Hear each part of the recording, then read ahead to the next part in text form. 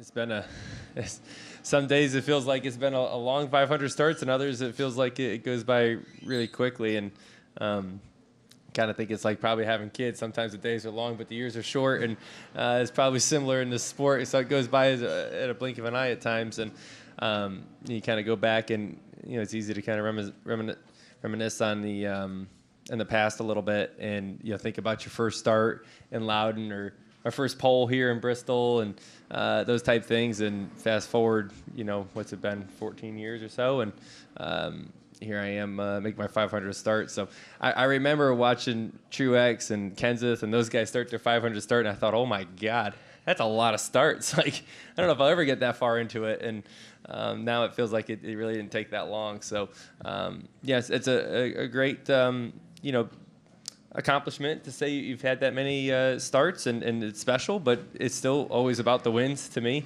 Want to win a lot, but to be able to accomplish 500 starts at 32 years old, that's pretty cool.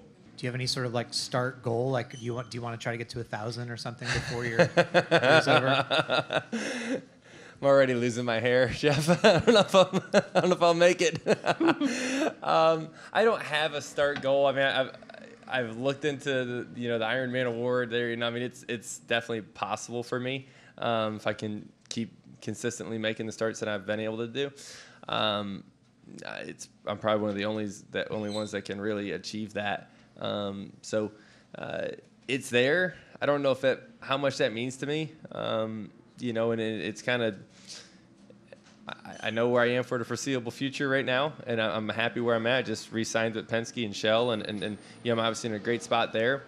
But you fast forward a few years down the road, who knows, right? You just can't call life. You don't know, where you're going to be and how competitive you'll be. I know one thing: if I can't win, and I feel like I am holding back a race team, I probably don't belong there anymore.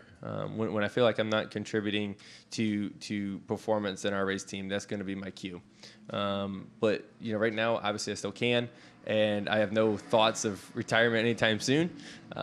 So we'll see. As I get closer, maybe if I'm a year away, maybe I'll do it. I don't know. If it depends on life, your family and all that too.